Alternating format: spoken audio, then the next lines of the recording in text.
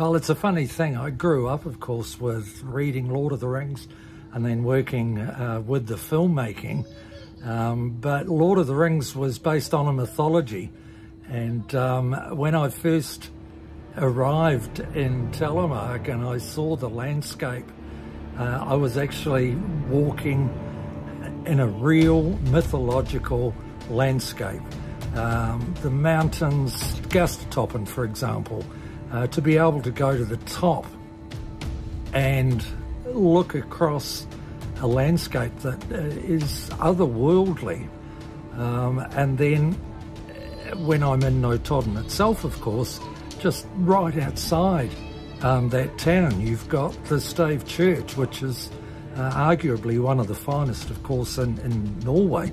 Again, it's mythology brought to life. It's wild. It's the wild Telemark.